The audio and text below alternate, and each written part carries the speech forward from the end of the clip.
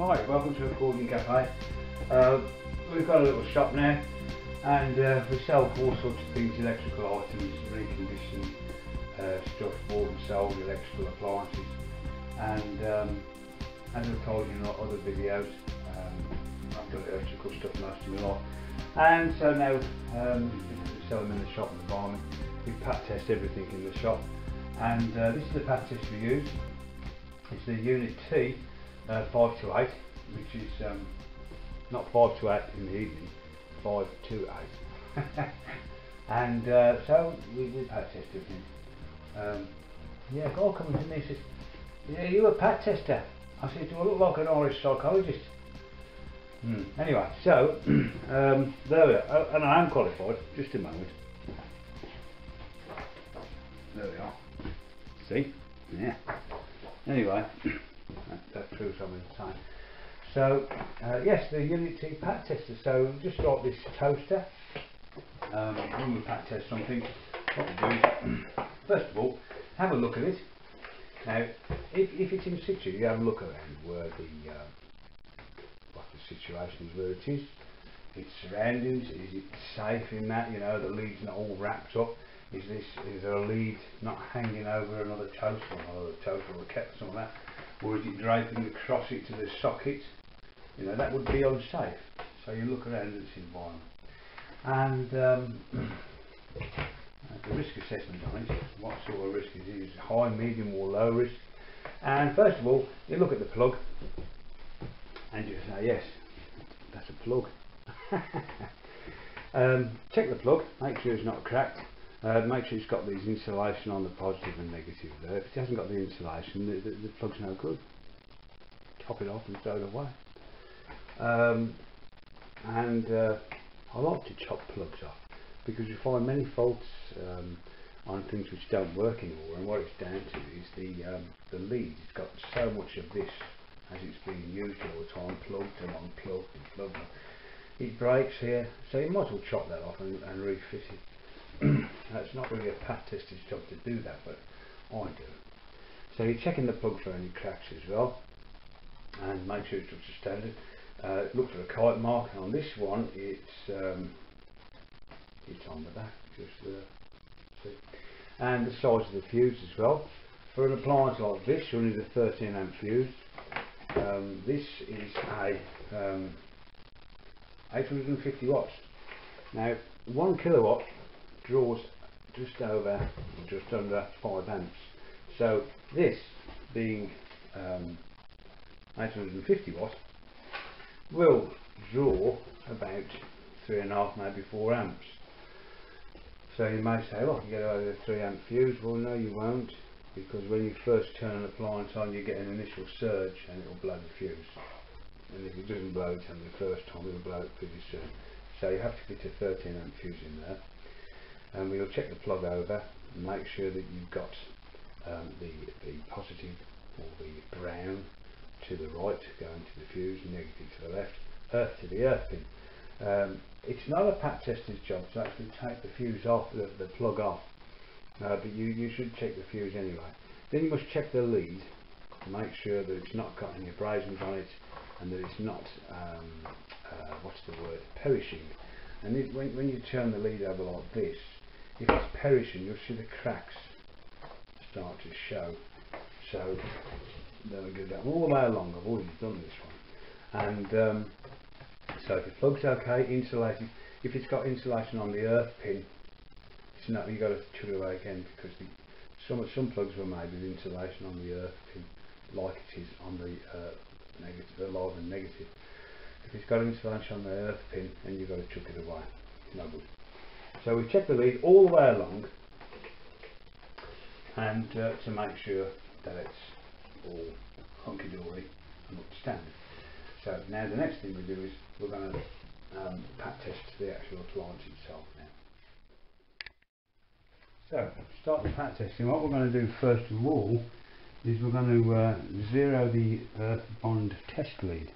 Now this is your earth bond test lead. Yeah. Okay, and what we do is you plug this into the, you can see the earth mark on the back of the pat machine, in this onto this little filler here, into the bottom of that, and you plug this into the front of the machine there. You can see this all right, and then turn it on, and we hold down this. You can see the earthing symbol on there. We hold that down for 5 seconds, and it will null out the test lead, and it will say good. Okay, so now we can proceed with the test.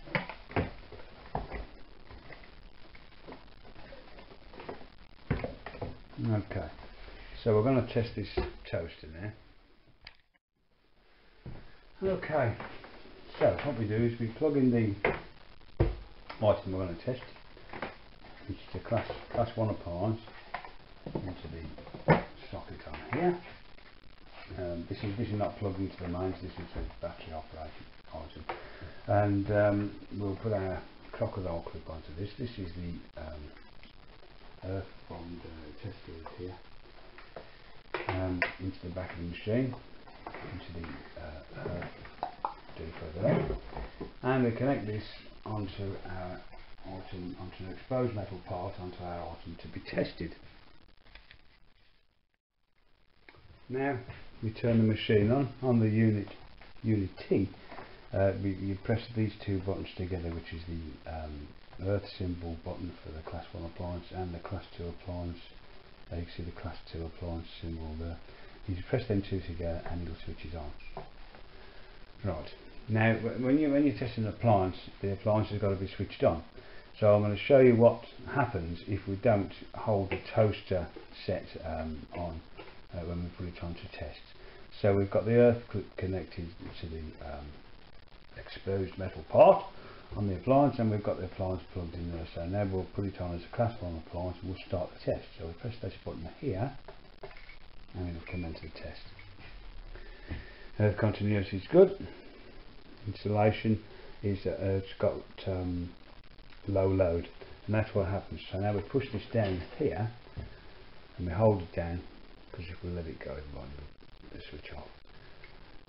Insulation is good and leakage is good, and you can see it comes up as a pass. So there we are, and that is about it for testing. And we switch the appliance off by holding those two, the tester off, pressing those two down, and it switches off. And there we are. We can disconnect that, and we can unplug our appliance from here. And the next thing we've got to do now is to find someone to buy it for my little shop.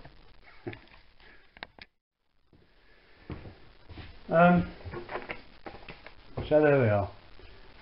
The interior of this is pretty good. It's had very little use, and there's no cracks on the case. It's not a mucky device. It needs a clean. It's got a few finger marks on and the chrome work, but there we are. And so we'll fill in one of these labels now, and it's got the name on there, Electromech, and the phone number. It's got the appliance ID and who tested it, the testing date, and the next test date too, which will be 12 months time. This one of these stickers I'll stick on the end there somewhere out the way, just down there somewhere, and so people can see it's been tested. And in our shop we have a copy of the certificate of testing for myself, which I did in 2005, 9 years ago, and that's when men were men. And also I've got the certificate of calibration for that, for our testing machine over here, to say it's in date with the testing of the actual testing machine. So there we are, and that's testing a class 1 appliance. And thank you very much, and bye bye for now.